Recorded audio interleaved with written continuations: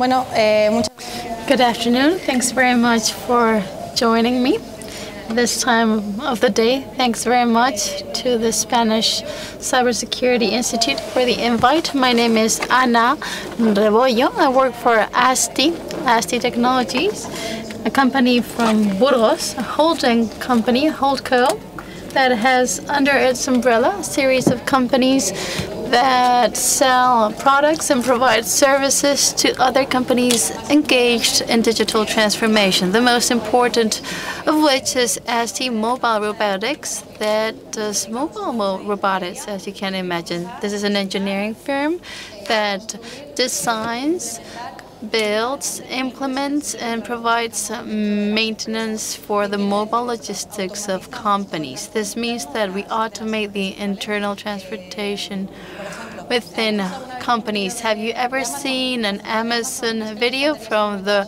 warehouse of Amazon? Can you imagine these shelves moving? Well, they move thanks to robotics, ACV robotics, and that's the kind of robotics we do for the automotive sector, the pharma sector, food sector, and aerospace. So we move from cars to airplanes.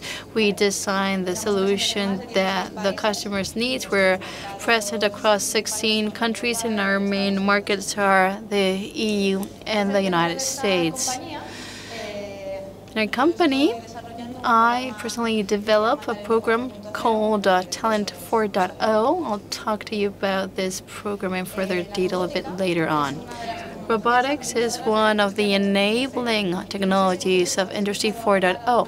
Have you ever heard about this concept, Industry 4.0? Industry 4.0 is the term that was coined in order to refer to this technology explosion that we are witnessing and that will have a direct impact on companies and business models. We've had previously 3 industrial revolutions that have had a huge impact on the economy. And the first industrial revolution took place when the steamboat joined the productive system. Second was the introduction of electricity, and when the production chains were set. And the third industrial revolution took place when the electronics were introduced. And now we're witnessing the fourth technological revolution. What is happening now?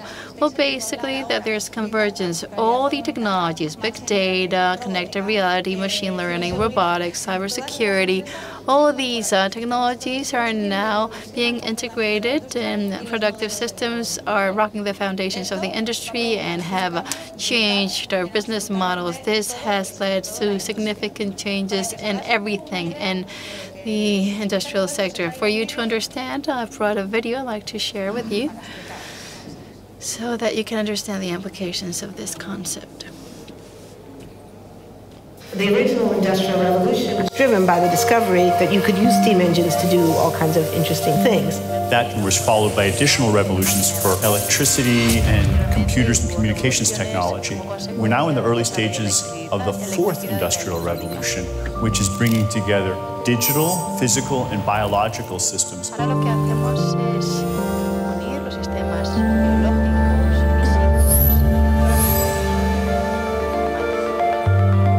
One of the features of this fourth industrial revolution is that it doesn't change what we are doing, but it changes us.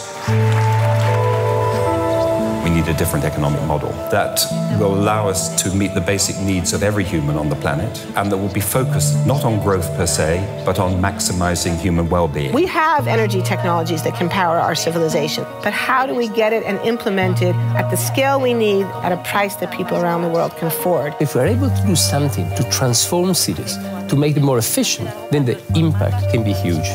We can use asset tracking, we can use IT, we can use 3D printing to decouple growth from the resource constraints we have. The question of adding quality to quantity, it's really about a diverse, safe, healthy, and just world with clean air, clean water, clean energy. Together we are fighting to preserve our fragile climate from irreversible damage and devastation of unthinkable proportions. The prediction of 5 million jobs lost by 2020 to technology is serious, but the main question is, how will we define work? How will we share the wealth? How can you have a doctor that really knows a lot about data? How can you have a biologist that knows about medicine? We have to create a space that enables people to think freely, to think divergent thoughts, to think creative thoughts. We really need new education or new training. We're working with a World in Motion in FIRST Robotics, trying to encourage students from 3rd grade all the way up through the end of high school to pursue science, math, and different technologies. It's this ability of digital technology to change outcomes, to truly empower people that can create a more equitable growth. Fourth industrial revolution has the potential to make inequalities visible and to make them less acceptable in the future. I was the first person in the world to be able to voluntarily move my legs while stepping in a robot.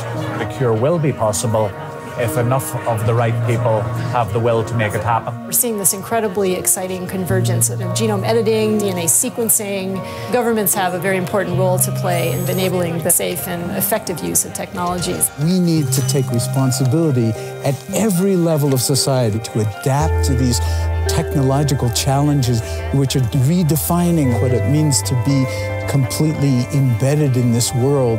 Even though we have everyday problems we have to solve, we have to find a way to lay the foundations for the innovations of tomorrow.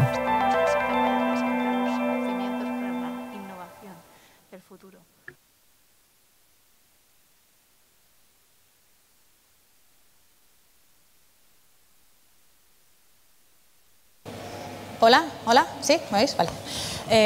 Como veis, as you've seen, technology is developed to the interest of people. We need to redesign a model that is more efficient. We need to make the most of these technologies to develop more sustainable and adapted models. Now, I'm going to try to explain to you what this new reality is about and the applications of technologies to specific situations. What differences can you identify between these two pictures? Mobile phones, right? And the picture on the top, you see the situation in 2005 and 2013. When Pope Benedict was delivering his lecture, there was already a mobile phone, as you can see in the lower part of the screen. But in 2013, what we see is the technology has democratized and everybody now has a smartphone and is recording Pope Francis during his speech. What happens when we adapt technology? Well, we make it our own and we use it differently. So this explains why we no longer take pictures necessarily to others, but take selfies. Technology is used differently with time, as you can see. Things we did in the past that we no longer do. Well, for example, and this also applies to you, I guess. You probably used a telephone booth sometime in the past, I guess so. Now we have WhatsApp. We're connected on a real-time basis with our friends and relatives. In the past, when we had to take a flight or a train, we were giving a boarding card, and now we use our mobile phones and our QR code to access. In the past, we went to airports and we were waiting during a couple of hours reading a book, and now we're going crazy trying to get wired to the internet because we want to be connected around the clock. Another example, in the past, we went to visit sites, monuments, cultural events, and we took pictures. And now what we do is take a selfie and we'll take a look at those pictures later on. So technology has changed the way we do things. Other examples worth mentioning, technology helps us and shapes our behavior. Have you used Uber in big cities instead of the traditional cabs or taxis? Yes. And the other day, I was attending a conference and I asked how many people watched TV, and nobody raised their hands because young people are no longer watching TV or traditional TV. In the case of supermarkets, for example, Amazon, how many of you have purchased something in Amazon during the past month? Raise your hand. Wow. Now, lower your hand. How many of you have gone to the supermarket during the past month? Okay. A technological supermarket? No.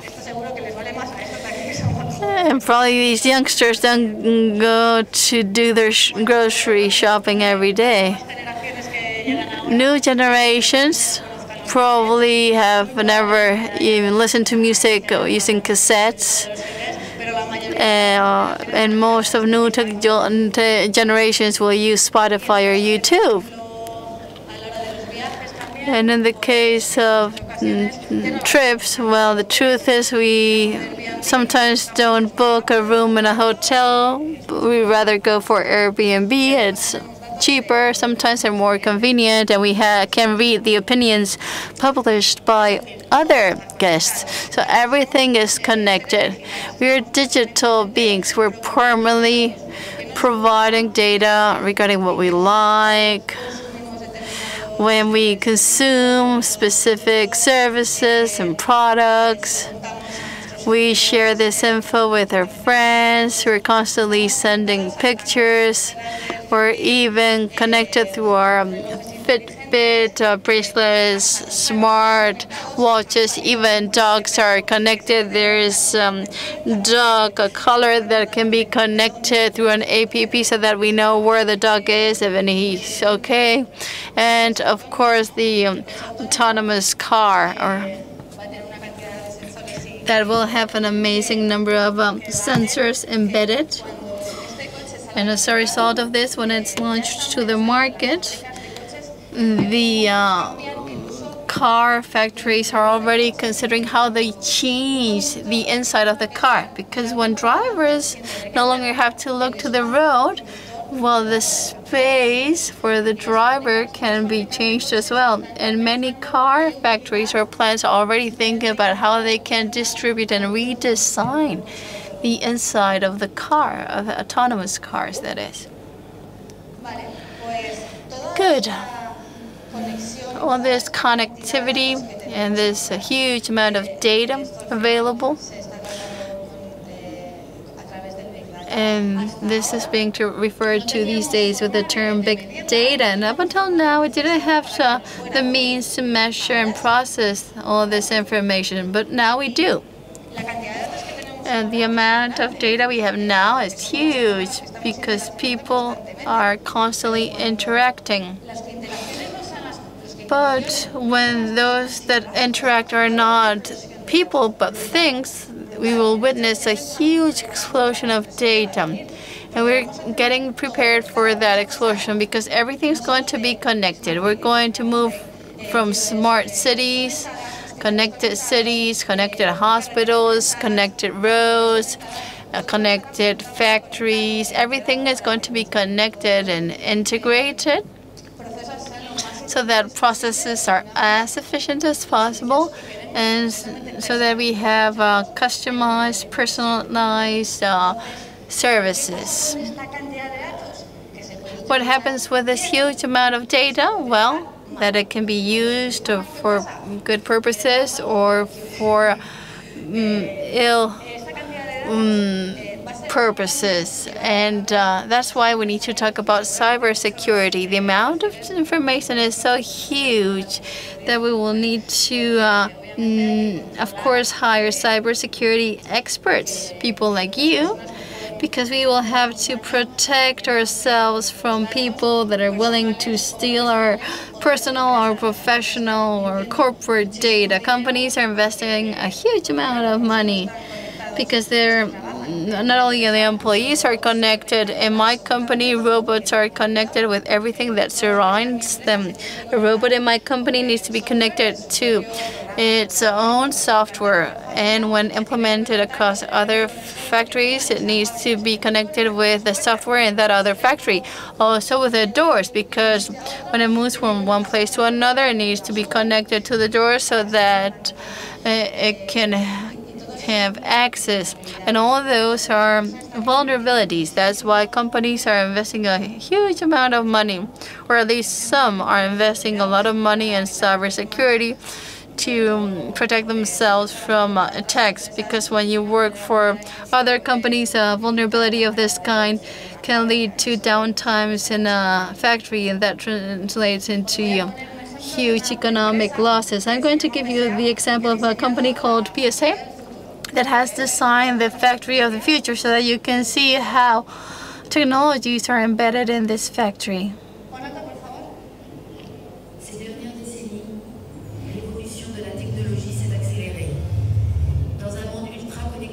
We currently live in an ultra-connected world. People want immediate, bespoke solutions.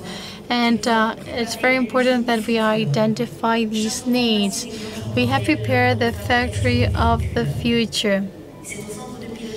In the steering center, we specify everything we need. The customer receives a message telling him when he's going to receive his new car. That order is sent to the provider. Everyone is connected. The storage is automated, is flexible. And now let's discover the factory of the future together. The working stations, as you can see, are wonderful. There's great quality assurance. Quality assurance is automatic and is done by computers. We control the geometry of parts using laser technology. The different parts are connected. The factory of the future doesn't resort to paper. Everything is done virtually. Whenever defaults are detected, what we see is that those parts are rejected. We have also a customization of all the products. We have robots that are assembling the different parts. Depending on the requirements of the customers, some or other products are manufactured. What we see is that the cars are then assembled, and there you can see how the quality assurance is done. Everything is done in a highly effective and efficient manner. Augmented reality allows our operators to work even more efficiently. We've implemented a new business model based on real-time exchanges between the factory and the customers. We see that everything is done by machines. We see also how the movement between the elements is unrestricted. The factory of the future is the interaction or coming together of the human dimension and robots. And when everything is done, a message is sent to the customer to inform him or her that his car is ready to be delivered. The factory of the future starts today. As you can see in this example, technology puts at the very center of the customer. The customer from his own smartphone can order his car, customized car, and once that order is received, the whole process kicks off, and the car is manufactured in an automated way. In the future, my daughters will not have to go to a car dealer to purchase a car. They probably will be able to purchase a car through the internet. In that video, you've seen many technologies coming into play: big data, robotics. Have you realized the number of robots that were manufacturing the cars? We've seen that interaction between human and robots. Those robots are AGVs. Those robots have the ST logo. This factory exists. It's located in France. It belongs to one of our customers called PSA. It already exists. It's a pilot factory that is being tested. It's in the beta phase, and it will be deployed. That same model will be deployed across all production centers. So these technologies of the future are already here, and they're here to stay. These technologies are being tested in many different factories and plants from different sectors. I come from Burgos, and in Burgos there's a group of companies that have joined forces in order to co-create different innovation systems in order to apply technology to productive systems. For you to understand that these technologies are already being used out on the field. As I was saying earlier, everything is interconnected. We're talking about global data. We want to be faster, swifter, more flexible, and we want to ensure customized products and services. And we want to cater for the needs and the requirements of the customers. Let me give you some real examples of how technologies are being applied. For example, I can't mention the names of the museums here. You have the picture of the Botín Center here in Santander. But big data is a technology that is being used to collect data from the visitors that go to different museums, and based on that info or data, museums can adapt their communications and their future agendas and exhibits. Thanks to big data, we're able to obtain real-time analysis of, for example, humanitarian crises. There's a company that does big data, and what they did was to monitor during Mexico's earthquake all the data obtained during the minutes before the earthquake and right after the earthquake. I haven't uploaded the full video, but in the video you can see the number of connections and communications before and after the earthquake. So thanks to big data, we can know that something has happened in a place with greater advance. For example, L'Oreal, another company, how do they think they're applying technology? Manufacturing connected shampoo? No, not at all. In the case of L'Oreal, we're not talking about connected shampoo. But what they've done is to create an intelligent or smart brush that has some sensors embedded. So when you brush your hair, it gives you info on the state of your hair. You have problems with your hair, and if so, basically, they tell you where you can buy L'Oreal products to look after your hair. There's this other company, a Spanish company, that has designed a technology to control the state of crops and depressed areas through drones. So this is another example. This technology is being used, and what they do is try to identify in an early fashion plagues, for example, to ensure good harvesting seasons. Another example of how we can use these state-of-the-art technologies. I don't know if you like running or if you practice running, but Nike has begun selling some sport wear that has a specific device and the sole. And since they began selling these sneakers, they have collected a great amount of data from their target audience. And with that info, Nike is not considering to sell sneakers directly. They're going to sell experiences. They're going to offer, for example, the experience of the New York Marathon. Since I have all the data that I've collected from you for a number of years, I know that now you're able to run a marathon, so I sell you that experience, the New York Marathon, and I give you advice and tips regarding eating habits, training. I know when your sneakers soles are worn off and when you need to purchase a new pair. So they're going for a more experience-oriented approach. This example I like from a company, the name is GeoCosmo,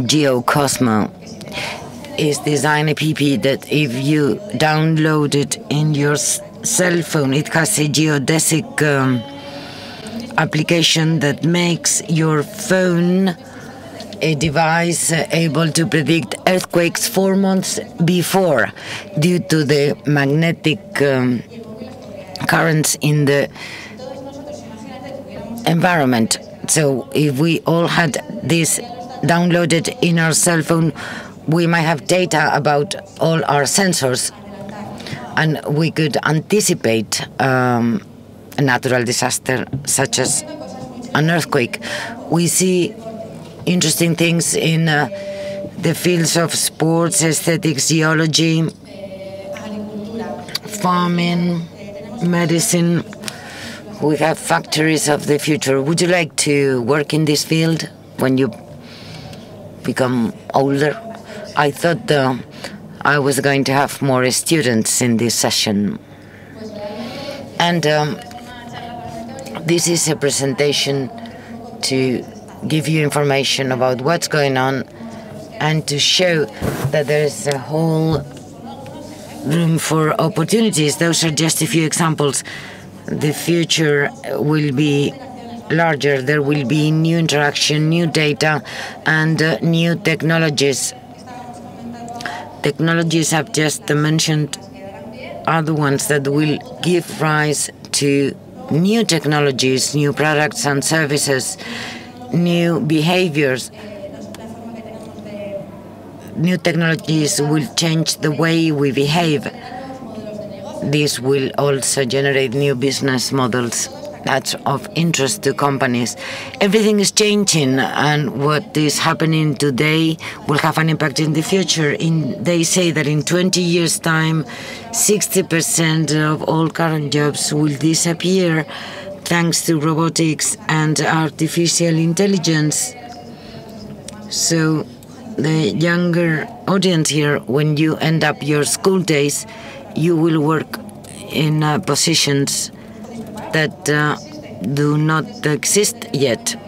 So we should keep an open mind and be aware of all innovations. You should attend this type of fora to get to know the new technologies and keeping in touch to those that are developing them. At the end of the day, what is important of this industrial revolution, what is strategic about this technology is not technology itself, but people. No matter how good our technology is, if we don't have people that can develop it, there's not much we can do. What is important about Industry 4.0 is the talent needed. And what happens that there isn't this talent yet. Why this room is not full, in addition to being siesta time, is because there is a lack of digital profiles right now. In 2020, 8 out of 10 youngsters will find a job in the digital environment, and we are already at the end of 2017. What happens that now, today, there will be 1 million jobs without the necessary digital skills. There is still a gap in digital profiles. Not to think about 2020. We need the people with digital profiles, people that are trained in the STEM domain, which are the acronyms of science, technology, and mathematics. And everything is going to be related to technology, all professions. Obviously, since careers devoted to programming, but also a lawyer will have to handle technology, will have to learn about data protection laws, marketing specialists will also work in digital companies. Designers will have to be empowered in the digital world to show what they do.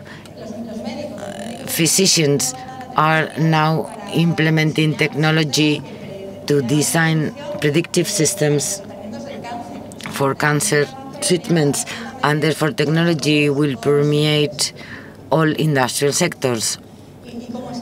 And how are we doing in this regard?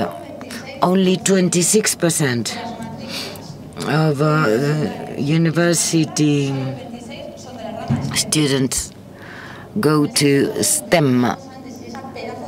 With this revolution in hand, only 26% will go to those university studies. This will be a challenge. Since 2013 to 2014, those scientific studies in Europe were 8%. In China, 40%. That means that Chinese are already in this area. And if we don't pay attention to this, they will bite the market. There is a great deal of opportunities in this domain.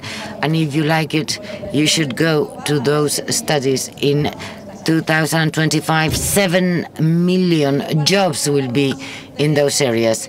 What happens about female STEM profiles? Only 20% of those enlisted in STEM studies are women.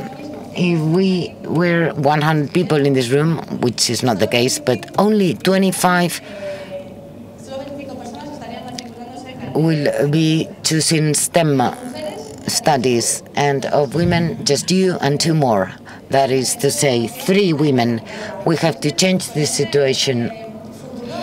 With this future ahead that is already here, we should urge this type of university studies to have more digital profile and to fill the gender gap. It's not that women are not capable. Maybe they haven't been communicated this need in the right manner. That is therefore another challenge we have to meet. When students are choosing vocational training or in university, in technical careers, they will be very much in touch with the business world in order to have a dual education system. Education system is not coping with the current market pace, and therefore the education system is lagging behind. The only way for companies to have the talent they need is to develop joint projects, collaborative projects. So you will live in this environment that is needed for companies to innovate. They need you. You are a generation of digital natives, so technologies are more suited to you. All of this favors entrepreneurship and innovation.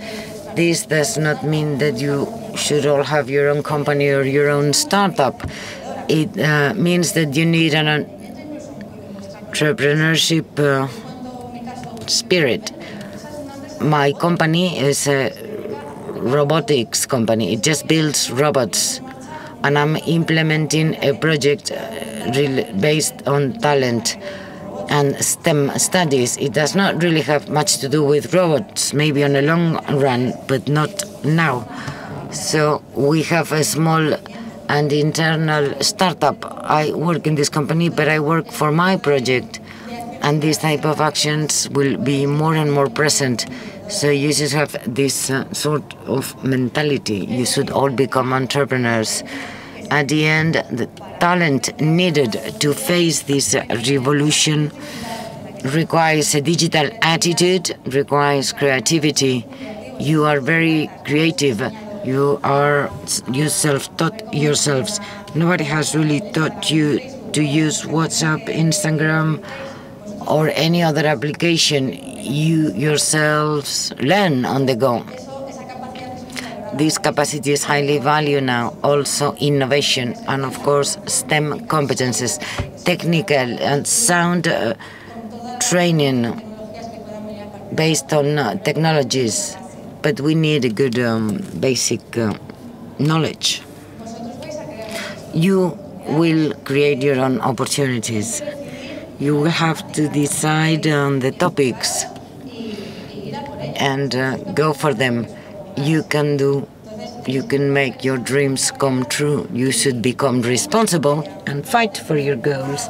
It will no longer depend on your parents to help you, or your friends, or your peers, or your teachers. You should hold this responsibility in your hands, and you should attend this type of fora. As I said before, you are probably studying for careers that will disappear or for jobs that will no longer be there. So you need a parallel training. You should study what you really like, what you feel passionate for, and you should go on researching and training yourselves. Nobody will do it in your place. This type of initiatives to promote STEM talent among the youngsters is present in many different companies. Therefore, it's a great time to participate. Technology companies, we are desperate to capture new talent because there is a gap. We need to grow as companies. We have very ambitious strategic plans, and we need talent to realize them. And there is a serious talent crisis now. But if you go to these type of studies, you will not have employment problems. And the INCIBE organizes these sort of initiatives so that you're interested in cybersecurity and you can start in this subject. Go to all workshops, seminars, etc. If you enjoy robotics, after the talk, you can contact me.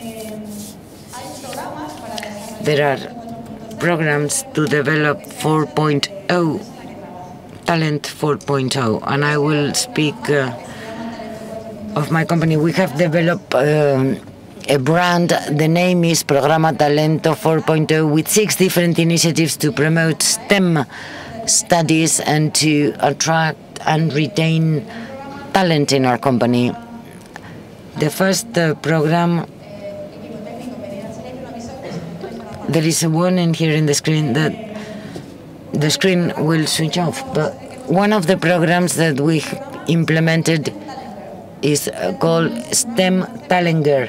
It's a program to promote STEM studies for women from 6 to 17 years old in order to fill this gap.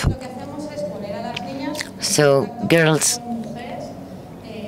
are introduced to women that have been successful in the field of technology. There are different master classes held once a month from November to June on Saturdays, and in Santander we have a venue for those sessions that has just been opened a week ago. So in your city you will have 8 speakers of the highest level in the field of science and technology. It's an open program. You can all attend with your friends. Classes are free. The next session will be on the 16th of December at the exhibitions hall in La Magdalena. So the first thing we do is put the girls in contact to state-of-the-art specialists, so they discuss about technology. The objective is to create or to have reference models. The percentage of girls that go towards science and technology is low, but in general is not very high, and those percentages are falling. There is a lack of interest towards these fields, and we should go on doing things to promote the interest so that people really know what's happening. I will show you a video later. On 80 Challenge is another program to promote STEM vocations in the area of mobile robotics. There is an annual challenge, usually in May, in the city of Burgos on the 12th of May 2018. And different teams are met, and they have to design, make the prototype, and build a robot that if it's overcoming the steps, there will be a final tournament in Burgos. There are different tests, speed, obstacles, the maze, different sort of races that the best ones will have to overcome at the best time. This year we've incorporated a second category of higher difficulty where students have to add different programming techniques as ROS, that is a little bit more complex, is the one used by non-drivers vehicles. And this tournament will become a reference at a national level in the area of robotics, and is also a great place for students to know what's going on in relation to the state-of-the-art technology. And you can learn and implement those ideas. So the first two are programs to promote the STEM studies. The next two programs are devoted to attract and capture talent for my group, ASTI. The first is called ASTI Academy for Vocational Training Studies with a dual system. Part of the training is not carried out in the classroom, but in our company with our colleagues working on real robotic projects, so that when you come or finish your studies, you're better prepared for what you will find in the business world. ASTI College is a similar project, but in university students come to our company so that part of their education is evaluated by the company. With this program, we had from ASTI students from the Massachusetts Technology Institute. Also, a business school in INCIBE is a very important European business school, and we have captured 27 engineers this year. So I think it's quite good. ASTI Open Future is another initiative in our company where we want to have a startup promoting co-creation so that startups might work jointly with our research and development departments. And the last program is ASTI Skills. After promoting and attracting STEM studies and STEM specialization, we retain those students. We develop the different skills so that they deepen in their profile and they feel at ease in our company and they might stay with us.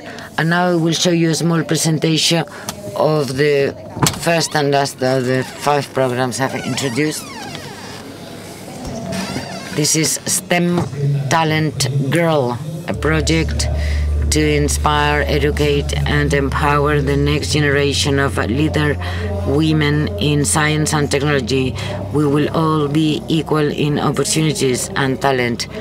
I will say this is very interesting. They fought for what they wanted to do, and I want to be like them. You can listen to advice, but you should do what you like. I pretty much knew what I wanted to study, but now I've changed my mind. I want to study archaeology. You know, it's not a matter of being right or wrong. What you think is a mistake may not be the case. It's been an unforgettable experience that helped me start building my journey. Very inspiring. The way in which those women had an impact on us may sound rather utopic, but it's true. And The talks were incredible. People that really convey their passion. They communicated their passion for their work, that they love their work. The only thing I want to say is that the world is waiting for you, so let's lead it. We are very lucky to be here. We wish to attract the younger ones, give them information so that they can make the best decisions based on information.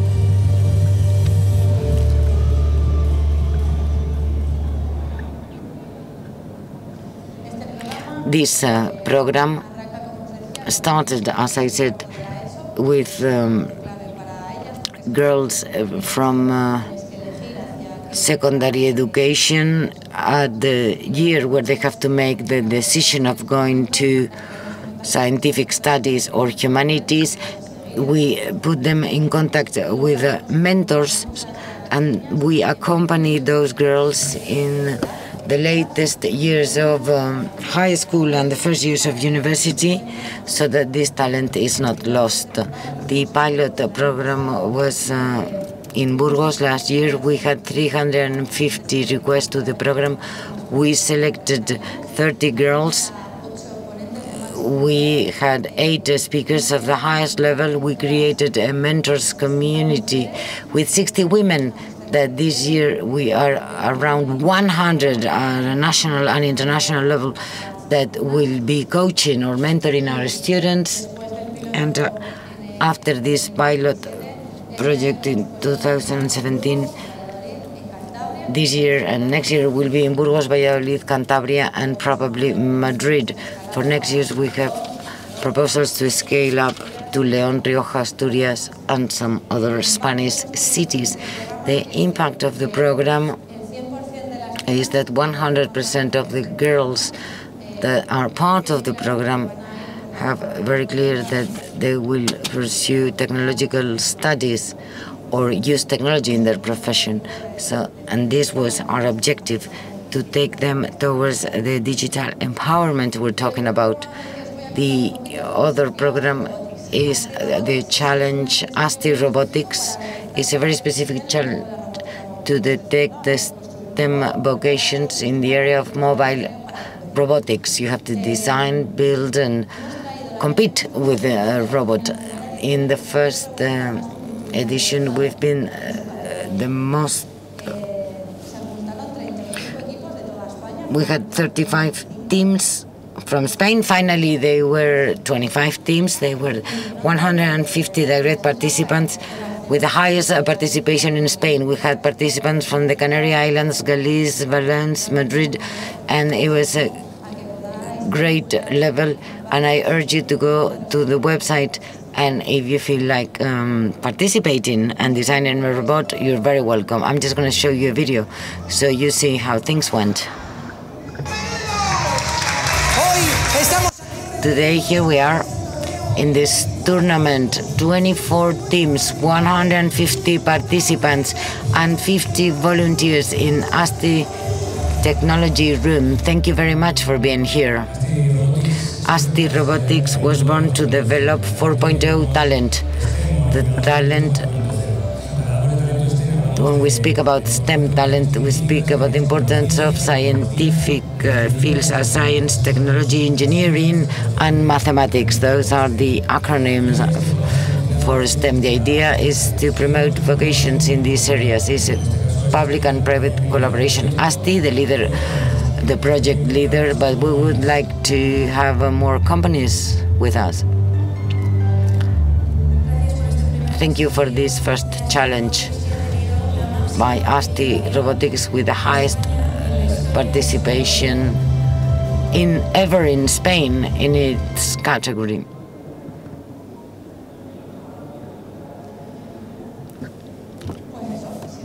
So if you feel like participating next year, the call ends on the 12th of January 2018. And this is the end of my presentation. The idea was to speak about our technological revolution. The real problem we have in relation to the lack of talent, and if you like it, you yourselves have the opportunity to design your future. If opportunity doesn't knock, build the door. So you are at a very important time where you should be focused and learn about all those initiatives implemented by INCIBE or companies as ASTI, so that you get to know new professions or new professional careers. What I said, there's a whole world of opportunities without boundaries. Technology examples can be many more. Technology in our hands, it depends on us, and without labels. One of the reasons why there aren't so many STEM students is due to stereotypes that say that computer experts are freakies, that there are no women in those careers, and this is just nonsense. You just have to see what's going on, what we can do, what we want, and leading the change. We should really look for what we like. We should feel passionate about it. We should be able to know what we really like and focus on our strengths, our abilities and talents, always with passion and willingness. Luck is always there, generating value and looking for a common good. So with this small recipe, I'm sure that you will be successful. Thank you very much for your attention. Si alguno tenéis alguna pregunta. If you have any question. No. Bueno, pues nada, pues muchas gracias a todos. Thank you so much for your attention. ¿Sí? Me está preguntando sobre el desafío. The question is about the STEM robotics challenge, how the scoring system works. All the tests, there are different attempts or steps, and therefore the score depends on whether you have finished all the tests and as fast as possible. So depending on the score you have obtaining, everything adds up, and at the end, those that have been successful in most of the tests and as fast as possible, they will be the winners. The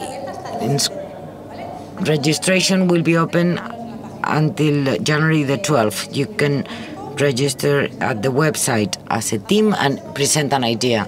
From then on, and you should do a presentation video. With this video, we give you a Raspberry Pi so that you design the robot. You have to present a prototype, and with this prototype, we do a first threshold, and depending on all designs, we see those that are better equipped, they can go to the next step, the second. And the third is the prototype. So when presenting the prototype, you should also produce a video. You have to send the video, and we will see the real progress of your design. Once you have concluded this part, we decided 25 teams that will go to the finals, and then they compete in what we call the final challenge. ¿Alguna más? Any other question? Sí. No sé si me... Can you hear me? Yes. Just to congratulate you for all the initiatives, but I have a question. We discussed it at lunchtime. You say that your company promotes entrepreneurship spirit. Do you devote full time to those initiatives or part time? When I started in ASTI, the marketing and communication department, to carry out digital marketing, but quite soon I became involved in talent projects, and once all pilot projects were tested, we had to launch them, and I took them to other cities. This is a full-time job that requires many hours, and the company could not face this. This came outside the company's business as a parallel project, and Roberto and myself, we are the talent team, and we implemented as if it was our own company. We control everything. And something else, the video, the PSA factory, is it a public video? Is it in YouTube? I think so, yes. I think it's in YouTube. You know that I come from Vigo. My family works at a PCA factory in Vigo, one of the largest in the world, and is not very similar. This one is in France, 8,000 people working in Vigo. So we won't have time now for the discussion, automatization versus manual work. Automatized processes are those in which a person would not add value. They are internal logistics processes. A person does not add value just taking a box and moving it somewhere else. If you speak about a case, a box, a house, a plane, so we make automatic those logistic processes that do not add value to the final product, and consumers do not pay more for them. So our customers will have less cost.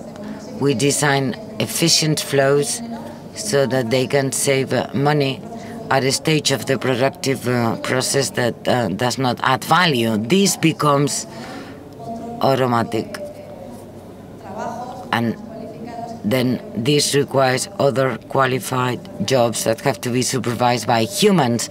So we generate some other jobs where we can, as humans, provide more value. ¿Alguna más? Any further questions? If it's not the case, you're free to go. Go enjoy the CyberCamp show, and thank you very much for your attention. I hope you found my presentation